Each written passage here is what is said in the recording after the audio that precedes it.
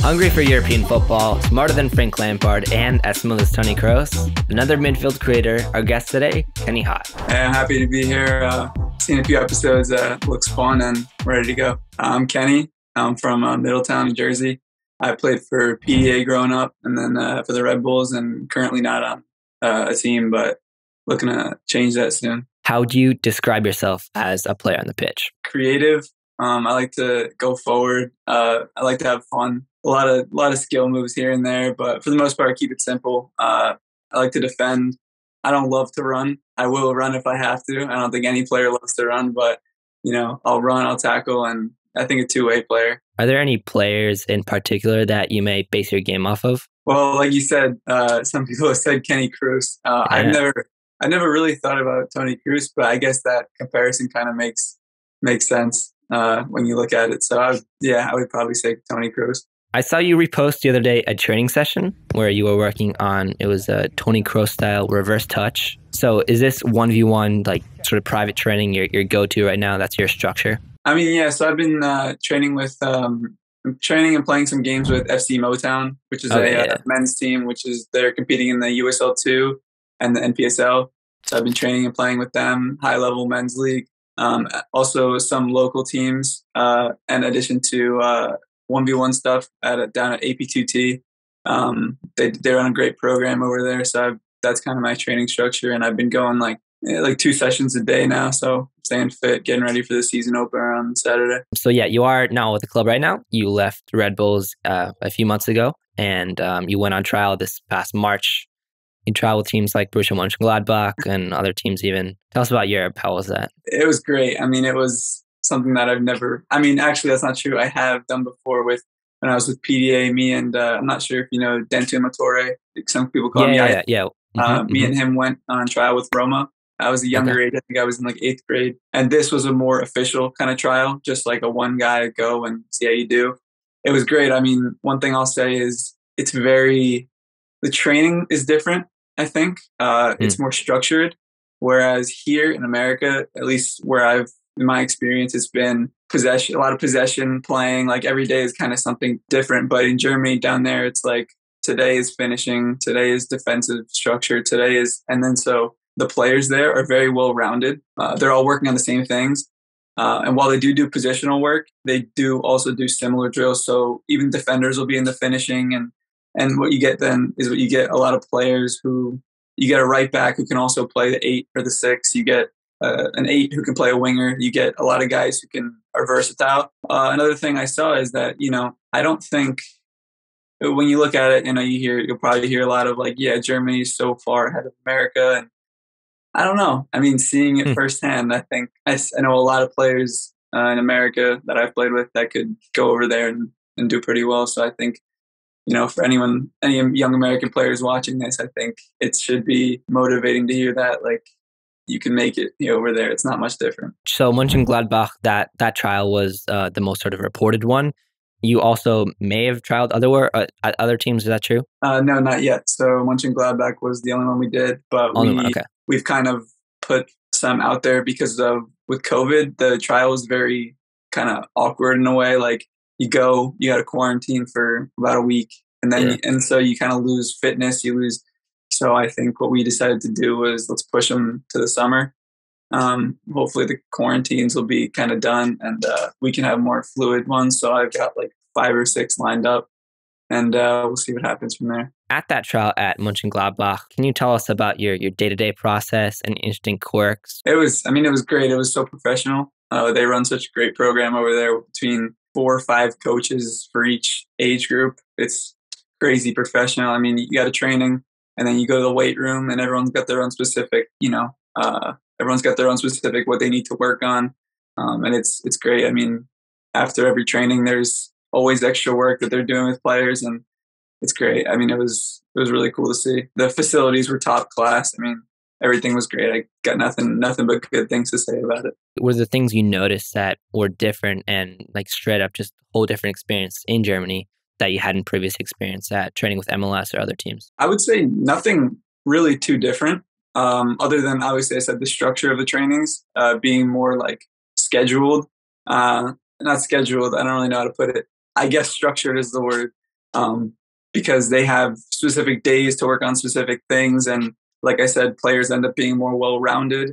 But that's just something that I noticed, like a small thing. But other than that, I think it was ultimately pretty similar. You are planning to do a couple trials in the summer. Is that sort of part of your plan, is going to the trials this summer and then hopefully signing in the next year or two, going to Europe? Well, I mean, look, my number one focus right now is obviously getting my name out there in Europe, but my number one focus is college. As you know, I'm committed to Duke, and that's where I plan on.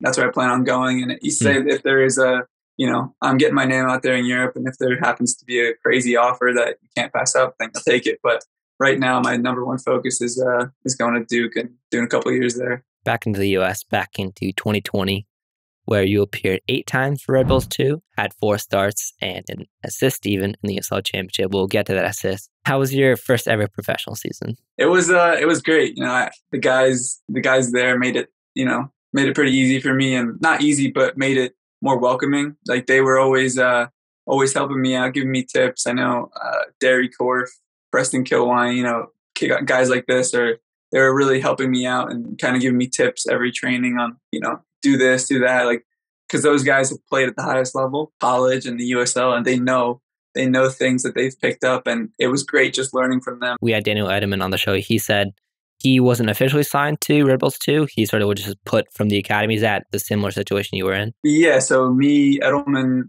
Bo Cummins, all those guys kind of were on the same, I don't want to say contract, but agreement, I guess, where it's called an amateur. I think it's called an amateur deal where you can play, but you don't give up your college eligibility. You don't get paid. It's just you can play, and that's what we were all on. So I think that's a great thing, honestly, because it allows young players they don't have to decide their future I was 16 when I played. Like, I didn't have to decide, all right, do I want to do college? Do I want to do this? Like, I could just play and test out like the pro life. Yeah. So even though the USL Championship is the unofficial second tier of American soccer, still a professional league, and with that comes a much more intense environment. Is that something that you feel, maybe not even in the games, or in the games also, but training, the whole scenario? Definitely start in trainings. It gets very heated sometimes. People say things and you learn to kind of deal with that. I think one of the biggest things for me was, for my first training ever, I gave a ball away, I gave a second ball away, and everyone was in my ear. I was like, this is different, because academy, it's like, oh, you're good. Like, like, just pick your head up and go. These guys are like, hey, wake up, like, get into the session. But I think that's awesome, because when I went back to the academy after that, I think, me and the guys from the USL, guys like Joey Zielinski, Daniel Edelman, Bo Cummins, we were just raising that level. We were holding everyone accountable. I think that's one of the greatest things that you can learn playing at that level. And what's the overall sense of that, not only locker room, but the organization itself, when you walk into the facilities, how you're treated as a player? From very young age, I went when I was, I want to say 14 or 15. I think 14 or 15, I went around that age, but even from that young of an age, they hold you very accountable. Like, they had this app, I forget what it was called. I think it was called Fit for 90, where if you finish your session and you got to record how you feel, how the session was, and they hold you to a higher standard than other clubs. And I think that's how, you see guys come out of the academy like Tyler Adams. They're so professional. They carry themselves like that. I think Red Bull does a really, really good job of, teaching you how to be a pro from a young age. And that's something that I can say they do very well. We got to talk about that one assist, of course. New York Red Bulls II assist of the season. Walk us through that play. So, I got to know Caden and Chris Lemma. Those are the 2 midfielders I was playing with. I got to know them very well. Became very good friends with them. And we kind of had a really good chemistry. I think if you watch that whole play, it was like we created a little triangle and we played like a little 1-2. And it was beautiful. That soccer was beautiful. I got the ball. I looked up. And I saw Omar Sow making that run toward the near post, and the defender was kind of running with him. And I saw Yaya, or Dantuma, you might know him as, making that back post run. And I know he's one of the fastest players we ever played with. I was like, if I can chip this over my friend Efrain Morales, he was playing center back that game. I said, if I can get this over him, Yaya's going to burn him. And he had a great finish. I think a lot of us would struggle to, volley that into the back of the net like he did. But a lot of credit to him, because a lot of players would have missed that. So the other week, I did, of course, have Edelman on, and we talked about the origins of Caden Clark. Do you ever get to know Caden Clark? Yeah, me and Caden, we became very good friends. I think he probably remembers like me just beating up on him in FIFA the most. But we would play FIFA. I think like during the season we'd play every night.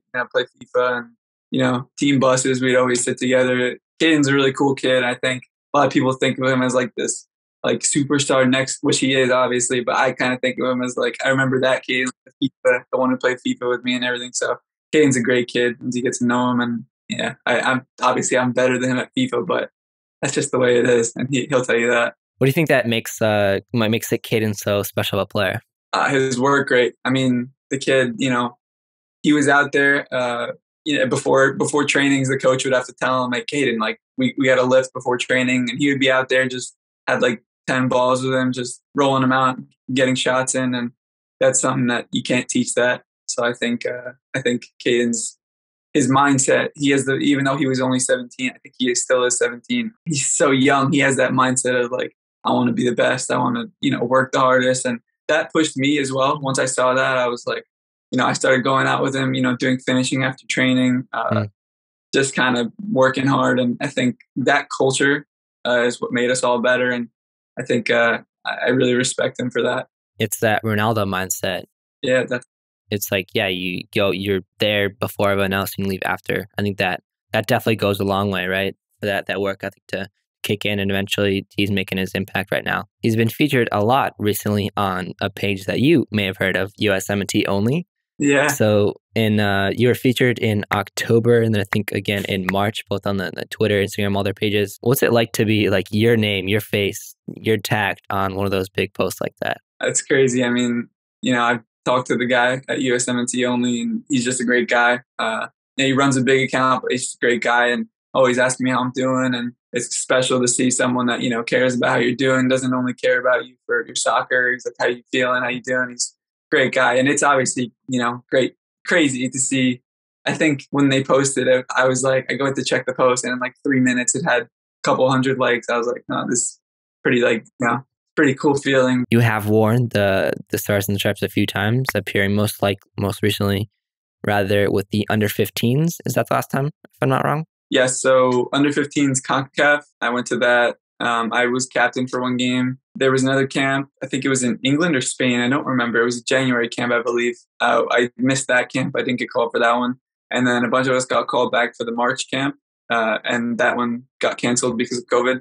So that was going to be my first under 17 camp, you can call it. But it did get canceled. So kind of just waiting now to see what happens with that. What emotions go through your body when you do get that call up that you're going to play for the team? Well, I know a lot of people think of those guys as like, these big, like I said about Caden, they think of them as these big up and coming stars, which they are obviously. All great players getting their MLS debuts, and it's great to see. But I think of them as, because I've known these guys since our first camp. We were in 8th grade. It was, we were so young. Nobody was thinking about pro, and it was really cool. So to just kind of grow up with them, because you kind of see them every 2 or 3 months. You kind of grow up with them, see everyone develop. And I'm trying to name everyone: Ozzy Cisneros, Gabriel Slonina, Christian Torres, Brandon Craig, Tony Leon, Chris Brady, Alan Rodriguez. I can name all of them. I'm really good friends with all of them. And I miss them because I haven't seen them in a while. But every national team game you play in is just so much fun because you got guys around you that they just want to play the game the right way. In this little bit,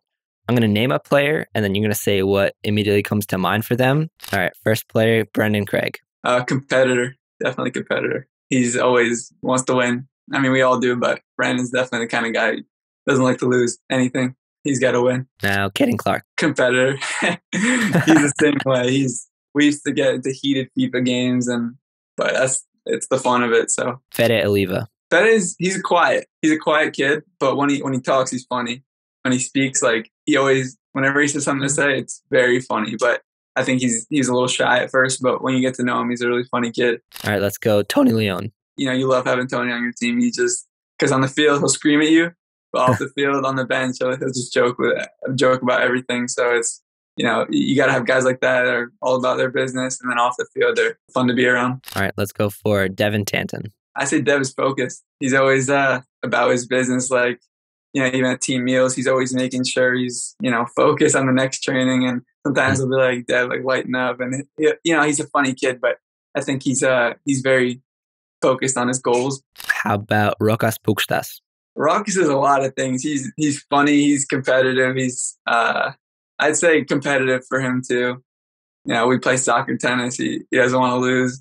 Next player, Daniel Edelman. I'd say focused for Edelman. He's just always super locked into whatever he's doing. He never wants to lose, and he's a guy that I really have benefited from playing with. We'll be in a game where it's kind of a dead game, and I'll see him make a crazy slide tackle, and I'm like, all right, now I want to make one. And he said that to me, like same thing. And I think we have that kind of chemistry build off each other, and just seeing him always so focused and locked into whatever he's doing, it definitely a good thing to be around. That's the person you want to have on your team. Let's go for Yaya Toure, the Red Bull one. Yaya's he's a clown, definitely a clown. He's one of the funnier kids I've ever met. All right, last player, Evan Rotundo. Ev is he's a competitor. Doesn't want to lose in anything. Definitely a competitor for Ev. Any stories that now come to mind? Any revitalizations? Just thinking of one. When I said raucous, when I brought up Rock, like when we play soccer, tennis, we had these super heated like tournaments. It would be like after. So basically, the way the national team camps would work is the last day was a game, and then you'd leave the next day. So after that game, it was FIFA tournaments, or it was because the soccer was done. The soccer part of it was done, so it was that was time to have fun, and we would have these soccer tennis tournaments, and it got so competitive. And I remember the team was me, Austin Brummett, and Gabriel Slonina, and we won the soccer tennis tournament, and it was just silent after that. The dinner, it was silent. There was definitely a lot of things said, but it was all fun. So that was one of the more fun times I've had at one of these camps. If you were to look back at this podcast, talk to yourself from a year from now, if you're looking back in May 2022, what's a goal that you want to set for that year and maybe even for in the future? Definitely just make sure you prove yourself at the trials. Don't let any trial go by without giving it 100%, because you never know where you're going to end up, never know what's going to happen. And I think that's my main focus right now, is just preparing for those. And obviously, my grades have to be great to get into Duke. So telling myself to keep my grades up, get the SAT score up, and all that kind of stuff. So I think those are the main things I would tell myself. Well, Kenny, whether you're going to be at the 2026 World Cup final, either you're starting or maybe you'll even manage it. Let's just run the whole business. Super excited for that day. Let's make that happen. It's been a pleasure. Thank you for coming on. Yep. Thank you for having me. It's been fun. Thank you, and have a good one.